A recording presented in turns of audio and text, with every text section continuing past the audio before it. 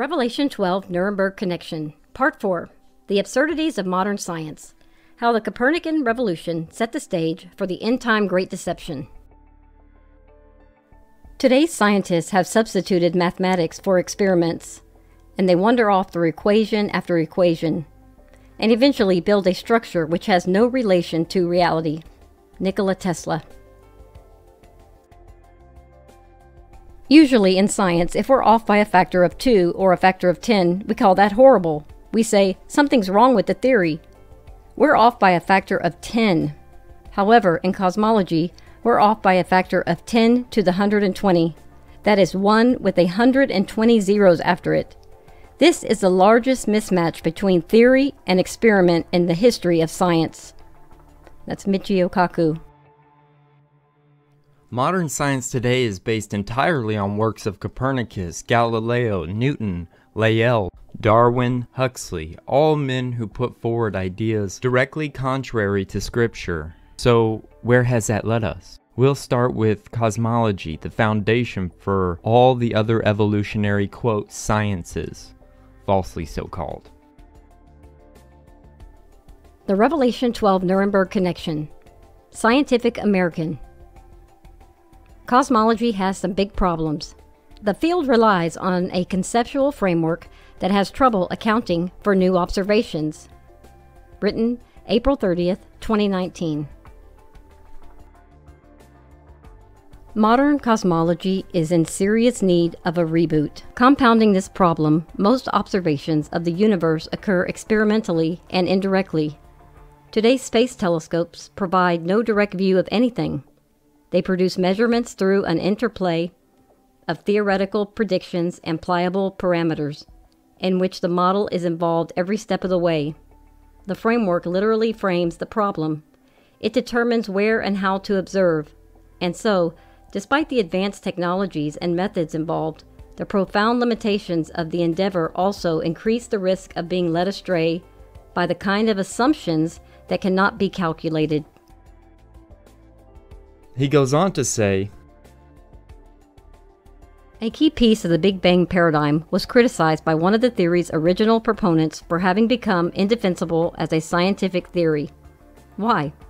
Because inflation theory relies on ad hoc contrivances to accommodate almost any data, and because of its proposed physical field is not based on anything with empirical justification. This is probably because a crucial function of inflation is to bridge a transition from an unknowable Big Bang to a physics we can recognize today. So, is it science or a convenient invention?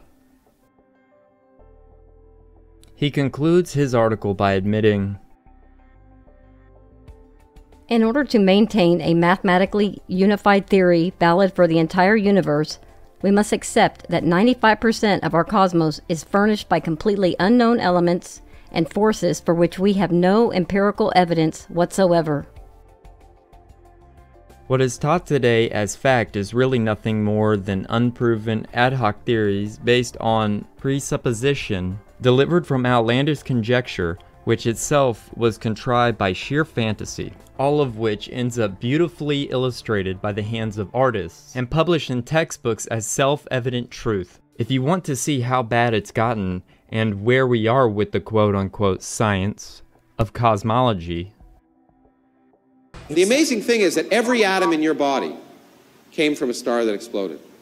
And the atoms in your left hand probably came from a different star than your right hand. It really is the most poetic thing I know about physics. You are all stardust. You couldn't be here if stars hadn't exploded, because the elements, the carbon, nitrogen, oxygen, iron, all the things that matter for evolution weren't created at the beginning of time. They're created in the nuclear furnaces of stars, and the only way they can get into your body is if the stars were kind enough to explode. So forget Jesus. The stars died so that you could be here today. Okay? And anyway. By the end of the 1920s, astronomer Edwin Hubble, working with the large 100-inch telescope atop Mount Wilson outside Los Angeles, had established that our galaxy was only one of many galaxies in the universe. When we look out at other galaxies, on average, they're moving away from us. And those that are twice as far away are moving twice as fast, and those that are 3 times as far away are moving 3 times as fast. And of course, that makes us look like we're the center of the universe. Such a condition would imply that we occupy a unique position in the universe, analogous, in a sense, to the ancient conception of a central Earth. This hypothesis cannot be disproved, but it is unwelcome and would only be accepted as a last resort in order to save the phenomena. Therefore, we disregard this possibility. The unwelcome position of a favored location must be avoided at all costs. Such a favored position is intolerable.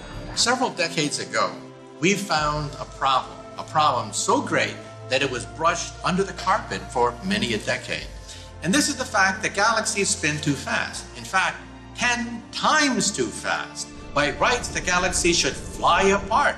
Therefore, scientists said that we have to have dark matter, a halo of matter that surrounds the galaxy and holds the galaxy together. And what have they discovered? Absolutely nothing. Zilch. What is a little bit perturbing is that after 50 years we still haven't found what the dark matter is. But on the other hand, that doesn't mean they're not there, it just means they're harder to find than we thought.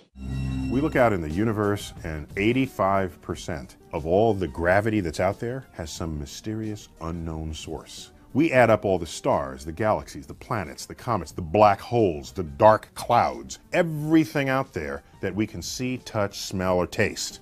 And it doesn't add up to give us the gravity that we see operating in this universe.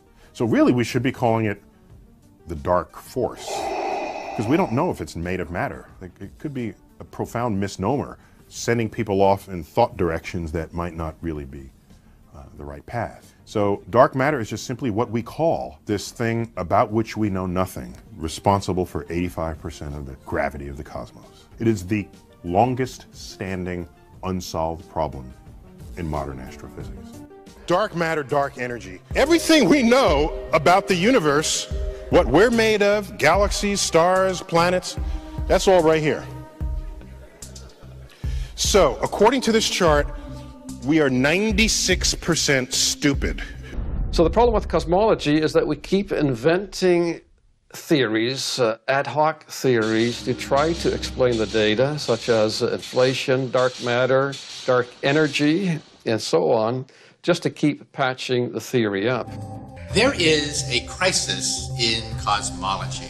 Usually in science, if we're off by a factor of 2 or a factor of 10, we call that horrible. We say something's wrong with the theory. We're off by a factor of 10.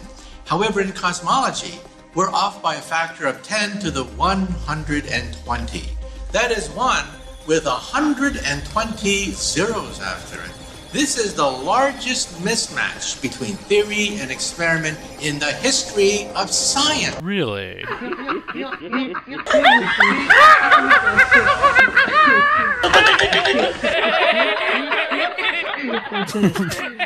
Wow! Beer mug hyperspace multi-bubble verse. Really? Beer. Seriously? They're farting out beer bubble universes. Okay? That's what they're doing. Hey, I got an idea. Yep. Multi-beer bubble universe. And they call that science. And they make fun of us? Really? Yeah, I'm not going to take that from them anymore. I'm not going to sit here and let people who think they came from monkeys out of a beer bubble universe ridicule me for looking into what I'm looking into and considering, you know, a possibility. If you guys can think about beer bubble universes, then I can think about a snow globe. Fair enough? Okay, let's move on. What is the shape of the earth? Remember what Yeshua said, Matthew 24:3. And as he sat upon the Mount of Olives, the disciples came unto him privately, saying, Tell us, when shall these things be, and what shall be the sign of thy coming, and of the end of the world? And Jesus answered them, and said, Take heed that no man deceive you. Strong's Concordance, 4105, planeo, means to cause to wonder, short definition, lead astray, deceive, 4105, planeo, properly go astray, get off course, to deviate from the correct path, roaming into error, wandering, be misled. It is also the root of the English term planet, wandering body. This term nearly always conveys the sin of roaming into sin. To cause to wander, 4106, plane, Short definition: a wondering, fig, deceit, delusion, error, sin.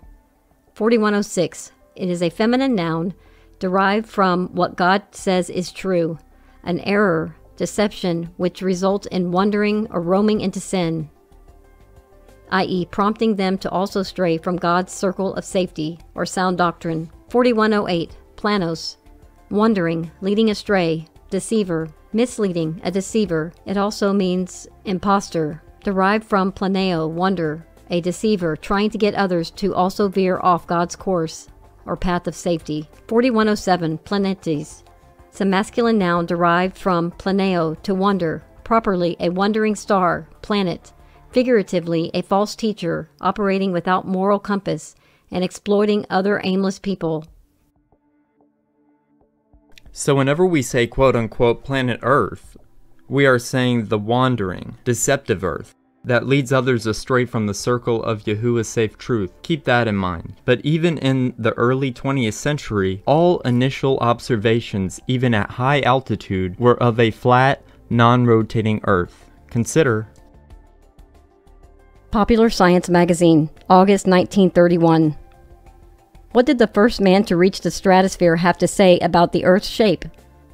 It seemed a flat disk with an upturned edge. Dr. Auguste Piccard, 1931. What is the shape of the Earth? The first men to reach the stratosphere. Sky violet in color at 11-mile elevation. Soaring in their airtight balloon gondola to the record-breaking height of 11.8 miles above the Earth, the other day 3 Russian aeronauts brought back the first scientific observation ever made at such great an altitude. Above their heads, the sky provided a striking spectacle. Its color had turned to a soft, deep violet, almost devoid of the light-reflecting haze found at lower levels. Looking down, they tried in vain to detect any curvature of the Earth's horizon. Following their successful voyage to the stratosphere, in the gondola illustrated above, still higher ascents are planned. It also says on the right, it seemed a flat disk with unturned edge. a couple of years later, the Russians got to 62,304. You can even start looking into more recent government publications. You'll find some interesting stuff, such as... We go forward about a decade to the 1940s, 1948. This is an official CIA, look up here, CIA.gov, okay? CIA declassified document from the Russians. I'm going to pull it up here in Adobe Acrobat. It's a little easier because I've already highlighted some stuff here, same document. All right, so the subject is Earth measurements, 1948, Moscow, Russia. Outer gravitational field and shape of the physical surface of the Earth. They're trying to figure out the shape of the Earth? Wait a minute. I thought we knew the shape of the Earth since Pythagoras and Eratosthenes, right? Well, apparently the Russians didn't get the memo. A study is made of the coordinates necessary for the solvability and uniqueness of solution of an integral equation by the aid of which the outer gravitational field and the shape of the physical surface of the Earth may be determined. So we go through this document a little bit here. It says the methods of studying the shape of the Earth, so this is what their goal is here. They're outlining some of that. The shape of the physical surface of the Earth can be determined with sufficient reliability on the basis only of data obtained from exact measurements. Well, that goes without saying, I suppose. And let's keep going down here. Let's see. We can regard the potential of the real Earth, by this equation here apparently, as known correct to an additive constant at all points of the physical surface of the Earth and only on the surface, whereas it is not determinable at all other points of space without knowledge of the shape of the Earth. So they're still trying to figure out the shape of the Earth here. But since the shape of the Earth is not known, the shape of the Earth is not known, 1948, the true coordinates of these points, B, L, and H, are unknown to us. So the Russians are having trouble figuring out the shape of the Earth in 1948. Let's look at another document here. Another declassified CIA document up here, right? They're checking out the firmament in this one. Let's go back to Acrobat. 1953 now. Geophysics light scattering, USSR. Trying to figure out how does light work in the atmosphere here. So we get down to page 19 here. It says dissertations defended in the Scientific Council of the Institute of Physics of the Earth, Institute of Physics of the Atmosphere, and Institute of Applied Geophysics, USSR, 1957. March 1957. Looks like March 23, 1957, apparently. The dissertation represents the result of many years of study of the clear daytime sky. The observations were carried out in 12 locations at various altitudes above the sea, various climatic, meteorological, and synoptic conditions. The observations were carried out mainly during high transparency of the atmosphere in the visual range of the spectrum in the absence of a snow cover. In the investigations, 2 instruments designed by V.G. Fezenkov were used.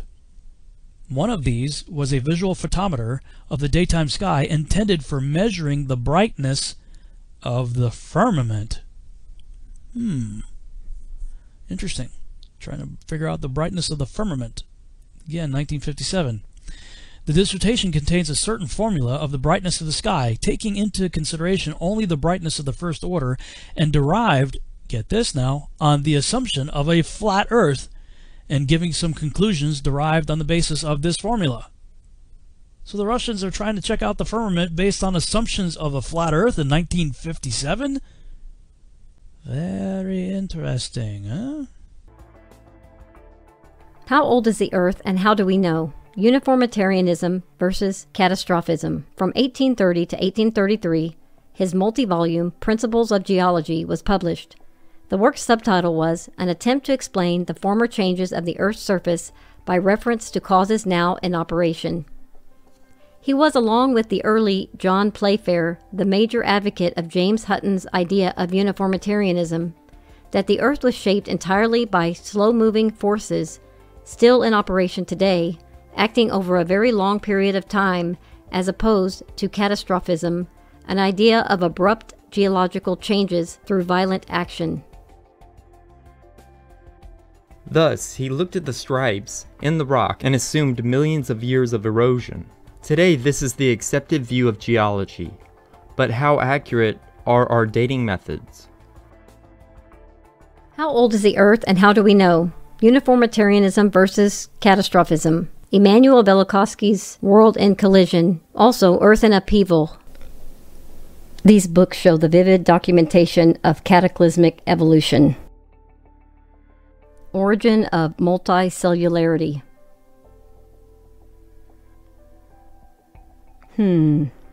Gender is fluid?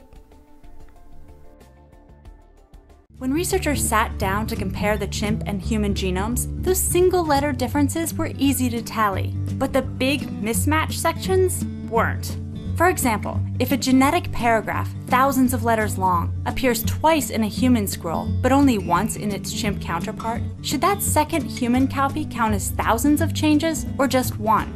And what about identical paragraphs that appear in both genomes, but in different places, or in reverse order, or broken up into pieces? Rather than monkey around with these difficult questions, the researchers simply excluded all the large mismatch sections, a whopping 1.3 billion letters in all, and performed a letter-by-letter comparison on the remaining 2.4 billion, which turned out to be 98.77% identical. So, yes, we share 99% of our DNA with chimps if we ignore 18% of their genome and 25% of ours. Made out of a blob or in the image of God. The late Nobel Prize winner Professor Francis Crick, OMFRS, along with British chemist Leslie Orgel, proposed the theory of directed panspermia in 1973, a co-discoverer of the double helixal structure of the DNA molecule. Crick found it impossible that the complexity of DNA could have evolved naturally. And so the idea of panspermia was born. The idea that ancient aliens must have seeded our world to kickstart evolution. And this is now becoming the new standard. Thus, when asked what if intelligent design was a plausible solution to the evolution of man, this is what Richard Dawkins has to say. It sounds very laudable to teach the controversy, to teach both theories, but there aren't two theories. There's only one theory around. There's only one game in town as far as serious science is concerned. Of course, you get negative reactions from creationists, but who cares about creationists? They don't know anything. We're Johnny-come-latelys. We live in the cosmic boondocks. We emerged from microbes and muck. Apes are our cousins. You don't believe that the Earth is round only if you're an astronaut. You don't believe Napoleon existed only if you're a historian. You believe these things because they're facts, proved by evidence. Evolution is also a demonstrated fact. The truth really is out there. It's not a matter of opinion. You have written that God is a psychotic delinquent invented by mad, deluded people. No, I didn't say quite that. I said something rather better than that. Oh, well, please tell us what you said. Please tell us what you said. Well, I would have to read it from the book. No, please. The God of the Old Testament is arguably the most unpleasant character in all fiction. Jealous and proud of it. A petty, unjust, unforgiving control freak. A vindictive, bloodthirsty ethnic cleanser. A misogynistic, homophobic, racist, infanticidal, genocidal, filicidal, pestilential, megalomaniacal, sadomasochistic, capriciously malevolent bully. So that's what you think of God? Yeah. So you believe it's liberating to tell people that there is no God? I think a lot of people, when they give up God, feel a great sense of release and freedom. Well, then who did create the heavens and the earth? Why do you use the word who? You see, you immediately beg the question by using the word who. Well, then how did it get created? Well, by a very slow process. Well, how did it start? Nobody knows how it started. We know the kind of event that it must have been. We know the sort of event that must have happened for the origin of life. And what was that? It was the origin of the first self-replicating molecule. Right, and how did that happen? I told you we don't know. So you have no idea how it started? No. Nor has anybody. Nor has anyone else. Evolution is a fact. It's documented by science. Right, and how did that happen? I told you we don't know. Believe these things because they're facts, proved by evidence. So you have no idea how it started? No. Nor has anybody. Nor has anyone else. What do you think is the possibility that intelligent design might turn out to be the answer to some issues in genetics or in evolution? It could come about in the following way. It could be that at some earlier time, somewhere in the universe, a civilization evolved by probably some kind of Darwinian means to a very, very high level of technology and designed a form of life that they seeded onto perhaps this planet. Now, that is a possibility and an intriguing possibility. And I suppose it's possible that you might find evidence for that if you look at the details of biochemistry, molecular biology. You might find a signature of some sort of designer. Wait a second. Richard Dawkins thought intelligent design might be a legitimate pursuit? And that designer could well be a higher intelligence from elsewhere in the universe. Well, but that higher intelligence would itself have had to have come about by some explicable or ultimately explicable process. It couldn't have just jumped into existence spontaneously. That's the point. So Professor Dawkins was not against intelligent design, just certain types of designers, such as God. Many people are extremely illogical. I'm skeptical of the claim. I'm skeptical. I'm skeptical. Yes, skeptical. I'm skeptical. I'm skeptical.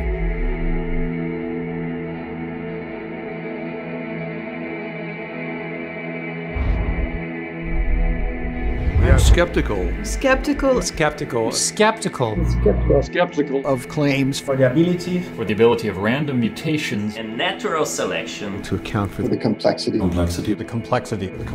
To account for the complexity of life.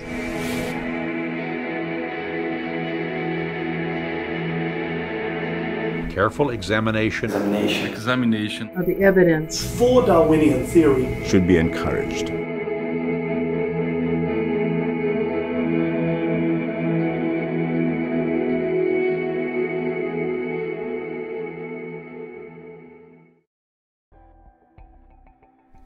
Thankfully, there are many in the scientific community finally taking at least a skeptical approach to Darwin's bogus theories. But if you've seen the documentary Expelled, you will note how hard it is for scientists and teachers to buck this system. NASA estimates 1 billion Earths in our galaxy alone. Study says 40 billion planets in our galaxy could support life. Our galaxy might be home to 10 billion Earth-like planets. There could be up to 10 billion warm and cozy Earth-like planets in our home galaxy, new research reveals. 8.8 billion habitable Earth-sized planets exist in Milky Way alone. And we have NASA and other space agencies constantly trying to get us excited about other Earth-like planets out there. A question of origins. When it comes to belief, here are our choices. In the beginning, Yahuwah created the heavens and the earth, and he made us in his own image. Or, in the beginning, nothing farted out the heavens and the earth, and we got here from goo to you by the way of the zoo. Or, in the beginning, nothing farted out the heavens and the earth, and E.T. seeded the goo to make you. When you proceed from a false premise, your conclusions will tend to end in sheer madness. And so the idea of panspermia is now mainstream. The idea that ancient aliens must have seeded our world to kickstart evolution, this is now the new standard. A question of origins. When it comes to belief, here are our choices. We can believe what our education taught us, a round ball, or we can believe a pear-shaped Earth, or we can believe NASA's composite images, or we can believe in the enclosed Earth. Let God be true, but every man a liar. Romans 3:4.